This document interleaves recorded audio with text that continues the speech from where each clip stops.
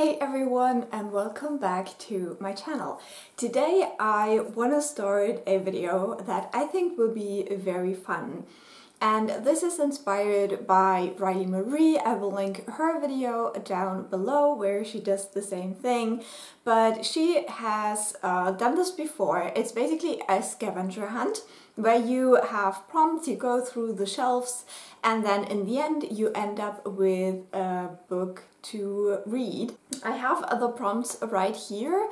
Riley Marie shared them with her Patreon, so her patrons, so that's how I got them, and then during this weekend we'll all read the book that we got through the scavenger hunt together. I think it's so much fun, so yeah, without further ado, let's get into the hunting part, and then after that we'll have the reading vlog. Okay, I will have to read this off a little bit. So, to start, pick a book you gave 5 stars, then find another book you would recommend to people who liked that book.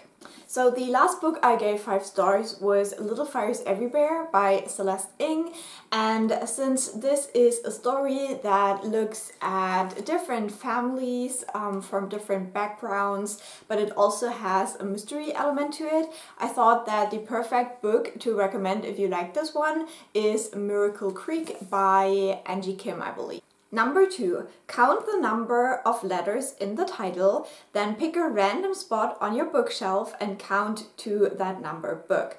So Miracle Creek has 12 letters, so I will start just there behind me and count to 12.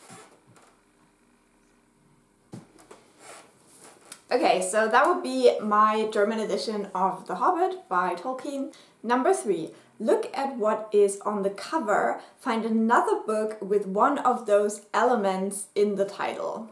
Okay, so here we have the cover, and there's really not a lot to go off from. So we have mountains, or like hills, but I'm gonna say mountains. So that brings us to The Door in the Mountain by Caitlin Sweet. This is a Greek myth retelling, but a very, very old one. Would definitely recommend, especially the second book in this duology gave me Hunger Games vibes. It was so good. Okay, number 4. Reverse the page number of your book and find another book with a page count closest to that number. So this has 246 pages, so we're gonna reverse, that is 462.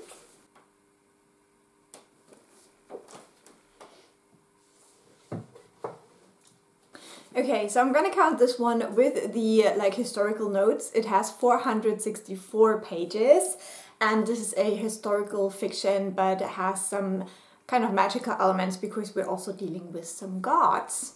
Then we have number 5, list some of the tropes of your book, find another book that shares one of these tropes.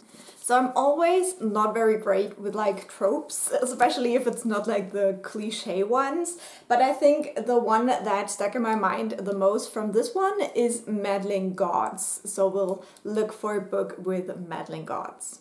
Okay, so a series that also deals with some meddling gods, even though they're not like Greek mythology, but the own mythology of this world, is the Monstrous comics. Number 6. Find a book that has the same color combination to your book. So looking at this, we have a lot of black, a lot of gold, and some white, or like off-white.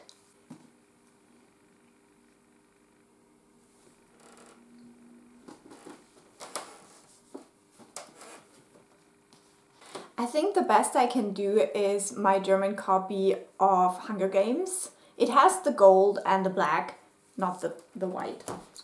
Number 7. Read the first sentence, pick any word in that sentence, and find a book with that word in the title or pictured on the cover. Now, as I said, this is my German edition, so the words might be slightly different. I don't know how accurate the translation is, so we'll see. But it basically says, when I woke up, the other side of the bed was cold. And this is not giving me a lot to work with. Oh no. Okay, I have to do this cheaply, but there was definitely a "the" in there somewhere, so I'm going with the 5. Yeah, I couldn't find anything on my shelves with like cold or side or bad or something like that. So we have to do the. I'm sorry. So number 8, turn to the acknowledgements and the first name you see. Find a book written by an author with the same name. Okay, I got the acknowledgements. Let's see. Jennifer. Jennifer. It is Jennifer. I'm pretty sure there's no Jennifer on my shelves. Oh no. Okay, this is as close as we will get. This is The Beginning of the World in the Middle of the Night by Chan Campbell. I'm sorry if this is like not exactly the name, but as I said, I don't have Jennifer's. Jennifer's, you need to write more books that sound interesting to me. I'm sorry. Oh god, this is gonna be so difficult. No! Number 9, look at the cover and find a book that has a similar looking cover. Do I have a similar looking cover? This has an anatomical heart on it and flowers. And there is like one book that comes to my mind that also has this like anatomical heart. The like romancy one, but I don't own it. I could maybe get it through my library because the next prompt I have to look inside the book. So let's see if I can find anything that might be close to this. Okay, with this one you have to kind of bear with me now. Are they similar? Kind of. Like we have the like design around the edges, here with the thorns, here with the flowers. The like author name is in a similar place, the title is in a similar place, and they're both naked hardcovers. So I'm just gonna count it. I'm sorry. I'm sorry. It says similar looking, not the same. Okay, just bear with me. We made it to the last prompt, so now, number 10. Add your birthday, month and day together. That is 25 for me. Turn to that page number in your book. Pick any word on that page and find a book with that word in the title. This is gonna be dangerous. We go to page 25. Watch that be a giant picture. No, it's not. This is 25. Okay. Let's see if I can do it with my eyes closed and find something that works. We'll see. Girl. Okay, let me see if I have anything on my physical TBR with girl. And if I don't, then we'll have to check the library options. Okay, so my physical TBR, I only have one book and it doesn't work. It is the Sinister Mystery of the Mesmerizing Girl, and this is the second book in a series. I haven't read the first one yet, so unfortunately that does not work for my purpose today. Okay, so next let's check the library if there's anything immediately available to me. Okay, so if I'm completely honest, the library books that I'm interested in, there's also none with girl in the title. I don't know what it is. It seems like girl is not an appealing title to me, so we'll try again. We're back on page 25. Down. Okay. I don't know if that one is better.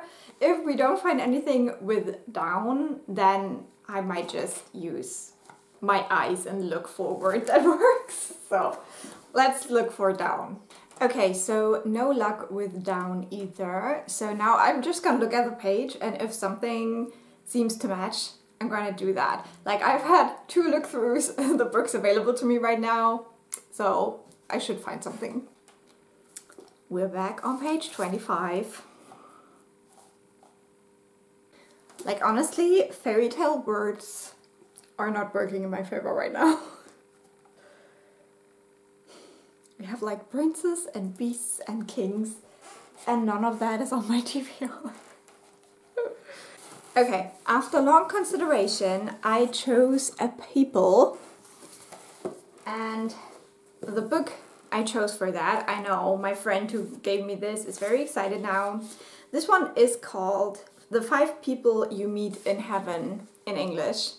And I have no idea what it is about. But yeah, this was kind of not a gift, but a friend borrowed this to me, I guess. So it's time to finally read it. It's also quite short, so I might get this done during the weekend. And yeah, let's read this book. This was difficult. This was so difficult. Why was this so difficult? I don't know, but this is on my media TBR, so it matches up quite well. And let's do that. Transition over to the reading vlog.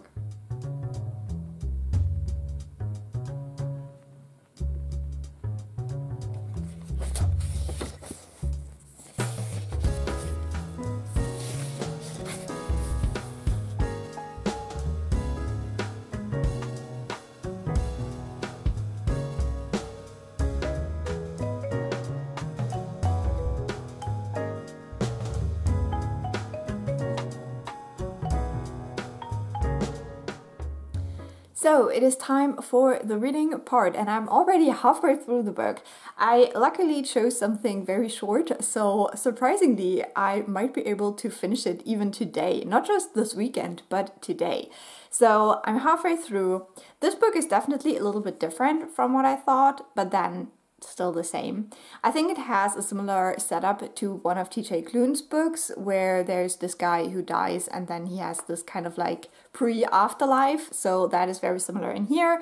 We're following our main character, his name is Eddie, and he dies at the beginning of the book, and I thought that was set up quite well. Like, I actually was very intrigued by the beginning. Eddie is over 80 years old at this point in time, and he works in an amusement park at a pier, and there is an accident and he dies. And so in the first chapter we are following his last like 2 hours, I think, of his life, and then we go with him into kind of like this afterlife kind of heaven experience.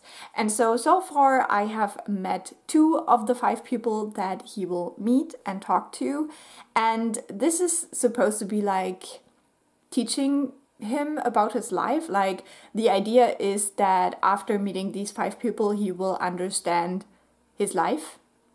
It will be explained to him. It will make sense to him.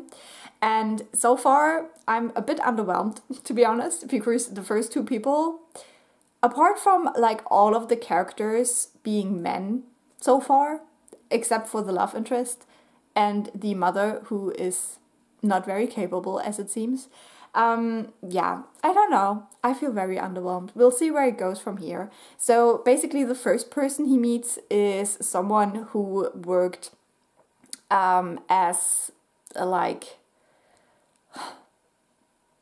I don't know the English words. Like, basically he for some reason has blue skin, and so he worked in these like shows where people would stare at him because he has blue skin. So that's the first person that he meets. And then the second person is someone from his military past. So we do have quite a bit of war in here as well, which I found compelling to read about, but at the same time I don't really enjoy reading about war. So yeah, so far it's okay, it's fine, it's readable. Yeah, so I will continue on with the second half now and then let you know my final verdict.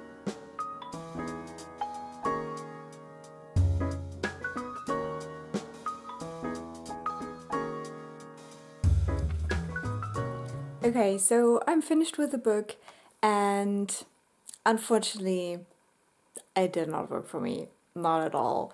I'm giving it 2 stars, which is really sad because the friend that gave it to me probably thought it would bring something meaningful to my life. But unfortunately, it did not. This is, in my opinion, problematic on so many levels. Now, this is an older book, and that's probably why so many people loved it, because, like, I guess our perception of what is problematic has changed quite a bit. But yeah, in the third encounter we have in here, the third person he meets, it's all about his father, who was physically and emotionally extremely abusive. And the person he talks about that with, one, makes no sense to me. Like, the whole idea, it just felt so weird. And two, she basically tells him to fucking get over it and forgive his father, because his father saved his best friend after he tried to rape his wife. And so the father ultimately is a good person? Or something? I don't know. What's the message? What is the message? I don't understand. That's definitely where this lost me. Then we get the whole like marriage thing. So he does meet his wife. This is probably spoiler.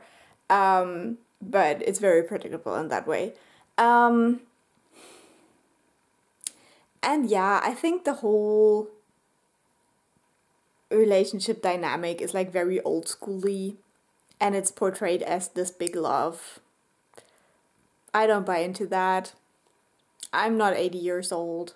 I will never love a person for all of my life. This just, no. And then the last part is the one that is supposed to be the most touching. But it's basically this man being absolved for something horrible that happened, where he killed a little girl of color. And he's absolved of that because in the end he saved a white girl. Like, over 50 years later. And that is the meaning of his life. Or something. No. Nope. This is a big nope. I just felt like the messaging wasn't like, you know, particularly interesting.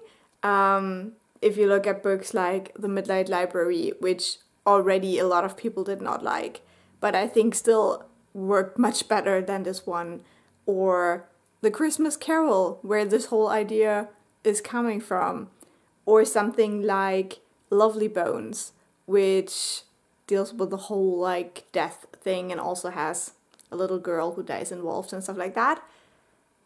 Those books are so much better. Don't waste your time on this. Would not recommend. So unfortunately, this reading vlog was not as fun as I thought it would be. I mean, I read the book within just a couple of hours. So that's still a plus point, and that is why I gave it 2 stars, because the writing itself is good and it's easy to read. But I don't agree with the way that the message is communicated through this very horrible story of this old man that I don't care about at all. So that's that, unfortunately. I hope you still had fun watching this vlog. I don't know if you did, let me know. But yeah, I was hoping I would have a better book that I could gush about. Unfortunately, that did not work out, but it still was so much fun to do the whole like scavenger hunt. That definitely was such a cool concept that I've never done before. So yeah, maybe if another chance will come around to do something like this, I will try again, hopefully with a book where I have a little bit more luck. But let me know if you have participated in this little readathon, which book you've read and whether you gave it a better rating. And I will talk to you soon. Bye!